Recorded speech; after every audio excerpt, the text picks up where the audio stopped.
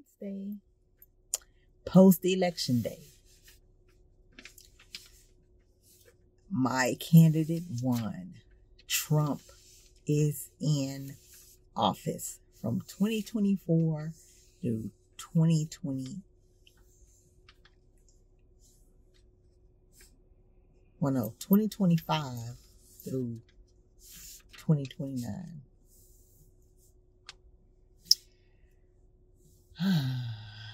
Thank you, Lord, for all you've done for me, for us, for the USA.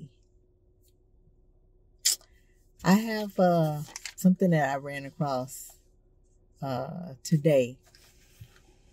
This is part 2 of my Did You Know? Truthful lips endure forever, but a lying tongue lasts only a moment. Proverbs 12:17 through 20. Almost true is still false. Cinematography, well done. Soundtrack, reflective and calming. Content, intriguing and relatable. The video presented a study in which redwood trees were injected with a substance similar to adrenaline to keep them from going dormant. The injected trees died because they weren't allowed the natural cycle of wintering. The video's message was that this can happen to us as well if we're always busy with no seasons of rest. And that can be true. But the video was inaccurate. There never was such a study. Redwoods are evergreens and never go dormant. And the trees in the video were sequoias, not redwoods, not coastal redwoods. As thoughtful as the video seemed to be, it was based on falsehoods. We find ourselves living in an age where, due to technologies, lies are magnified and multiplied to the limits of convincing us they're true. The book of Proverbs, that compendium of godly wisdom, speaks often of the stark difference between truth and lies. Truthful lips endure forever, says the proverb, but a lying tongue lasts only a moment. And the very next adage tells us, deceit in the hearts of those who plot evil, but those who promote peace have joy. Honesty applies to everything from God's commands to videos about wintering. Honesty applies to everything from God's commands to videos about wintering. The truth endures forever.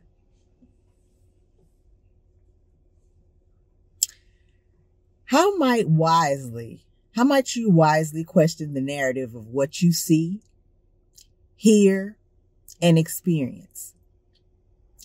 How will you live out your commitment to the truth?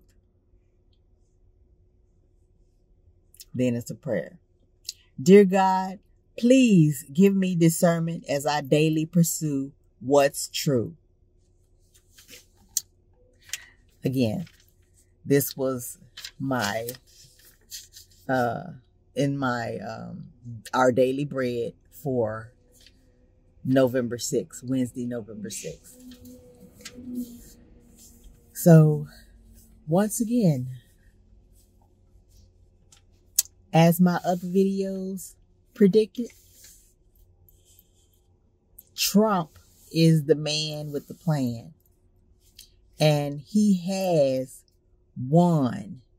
He's been put down and tied up in legal situations, lied on, and time again, he went through the battles and came out on top. He's strong. He'll be a good leader like he was before when he was in office. So And like I say, I'm not a Trump fan. I just got on the Trump bandwagon because I was not feeling Kamala at all. And I just couldn't make myself just keep blindly voting for Democrats just because that was the way my family had been doing it for years. I'm a generational curse breaker. So maybe that got into my mind. Okay, it's time for you to do something different, Ree. Do something different. Break the mold. And in spite of my family not voting for Trump, I did. Am I gonna rub it in their face? No. No. I woke up this morning and I went in the bathroom and I saw on my phone that Trump had won. I'm good. The world is safe because I don't believe that Kamala could do the job that Trump can do. Certain positions require a certain type of personality, and her personality was just not strong enough to get us the respect that we need. We were the laughing stock on the map. No. And like Trump said, he's going to start using tariffs on other countries who want to bring their furniture and their products over here and sell in the USA. No. Okay, if you want to do that, fine, but you're going to have to pay this amount and get our economy back up. He's going to drill, and make us energy efficient. So our gas bills will go down, our electricity, our water bills, fuel for our vehicles will go down because we'll be self-sufficient and won't have to rely on other countries for their oil. So I am ecstatic that my choice won. Thanks be to God. I can't wait till January when he takes office. God put a hedge of protection over Trump. He's made it through 2 attempts to take him out already. Put a hedge of protection over him so that he won't be killed. Because we need him more now than any time. And since he's made it this far, keep him here. Keep him here. Yeah. But, no, that's all. I just that's my humble brag. And so that I'm justified in the videos that I was posting because I was trying to share my posts with some others who told me, they don't like talking about politics. And I'm like, okay, I respect that. Forgive me for, sending you that because I was just sharing it with everybody on my social media channels. And I've had a couple of people reach out to me and tell me that they didn't like talking politics. So it was like, okay, forgive me. But now you see why I posted the videos that I posted. I believe that Trump is God's trumpet. He's sounding the alarm and trying to get America back on track because we've gone to hell in a handbasket. Things are out of control. It's chaos everywhere.